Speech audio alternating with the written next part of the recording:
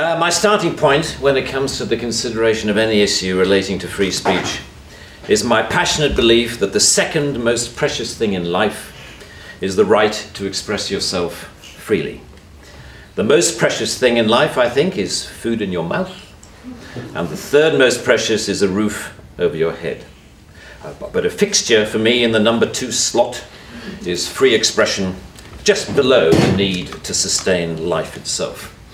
That is because I have enjoyed free expression in this country all my professional life and fully expect to continue to do so. Personally, I suspect highly unlikely to be arrested for whatever laws exist to contain free expression because of the undoubtedly privileged position that is afforded to those of a high public profile. So my concerns are less for myself and more for those more vulnerable because of their lower profile. Like the man arrested in Oxford for calling a police horse gay, or the teenager arrested for calling the Church of Scientology a cult, or the cafe owner arrested for displaying passages from the Bible on a TV screen. When I heard of some of these more ludicrous offences and charges, I remembered that I had been here before in a fictional context. I once did a show called Not the 9 O'Clock News some years ago, and we did a sketch where Griff Rhys-Jones played Constable Savage, a manifestly racist police officer to whom I, as his station commander, is giving a dressing down for arresting a black man on a whole string of ridiculous, trumped up and ludicrous charges. The charges for which Constable Savage arrested Mr. Winston Kadogo of 55 Mercer Road were these: walking on the cracks in the pavement, walking in a loud shirt in a built-up area during the hours of darkness, and one of my favorites, walking around all over the place. He was also arrested for urinating in a public convenience and looking at me in a funny way. Who would have thought that we would end up with a law that would allow life to imitate art so exactly? I read somewhere a defender of the status quo claiming that the fact that the gay horse case was dropped after the arrested man refused to pay the fine, and that the Scientology case was also dropped at some point during the court process, was proof that the law was working well, ignoring the fact that the only reason these cases were dropped was because of the publicity that they had attracted. The police sensed that ridicule was just around the corner and withdrew their actions.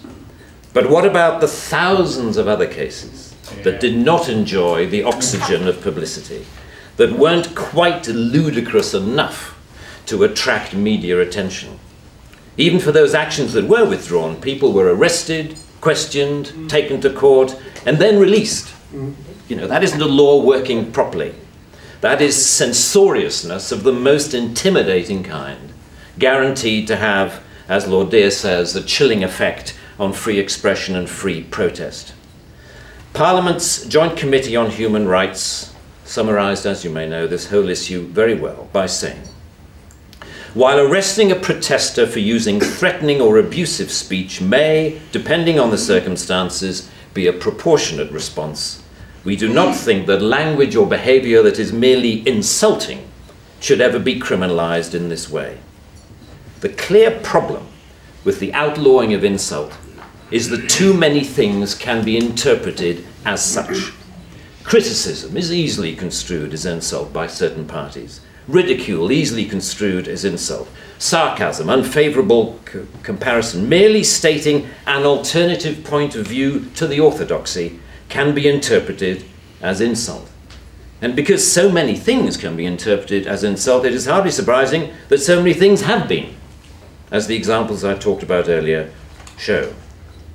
Although the law under discussion has been on the statute book for over 25 years, it is indicative of a culture that has taken hold of the programs of successive governments, that with the reasonable and well-intentioned ambition to contain obnoxious elements in society, has created a society of an extraordinarily authoritarian and controlling nature. It is what you might call the new intolerance, a new but intense desire to gag uncomfortable voices of dissent. I am not intolerant, say many people, say many softly spoken, highly educated, liberal-minded people. I'm only intolerant of intolerance. And people tend to nod sagely and say, oh yes, wise words, wise words. And yet if you think about this supposedly inarguable statement for longer than 5 seconds, you realize that all it is advocating is the replacement of one kind of intolerance with another, which to me doesn't represent any kind of progress at all.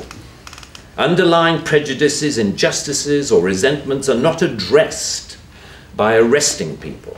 They are addressed by the issues being aired, argued, and dealt with, preferably outside the legal process. For me, the best way to increase society's resistance to insulting or offensive speech is to allow a lot more of it.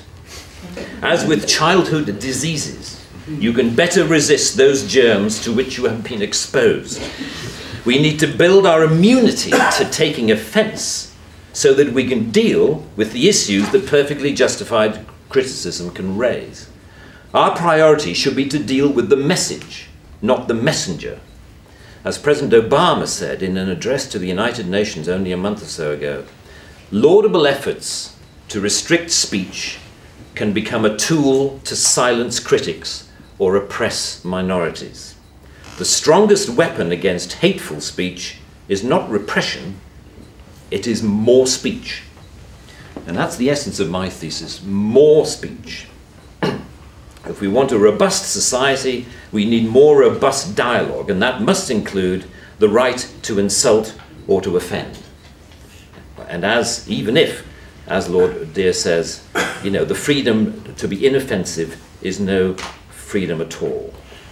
The repeal of this word in this clause will be only a small step, but it will, I hope, be a critical one in what should be a longer-term project to pause and slowly rewind a creeping culture of censoriousness.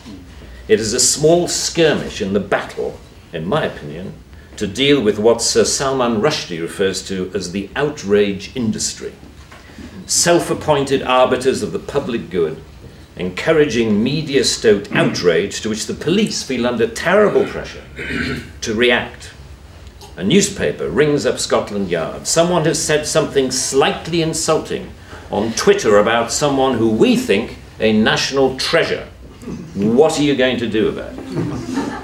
And the police panic and they scrabble around and then grasp the most inappropriate lifeline of all, Section 5 of the Public Order Act, that thing where you can arrest anybody for saying anything that might be construed by anyone else as insulting.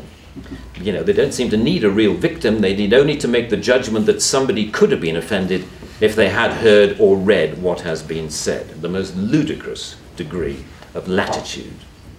The storms that surround Twitter and Facebook comment have raised some fascinating issues about free speech, which we haven't really yet come to terms with. Firstly, that we all have to take responsibility for what we say, which is quite a good lesson to learn.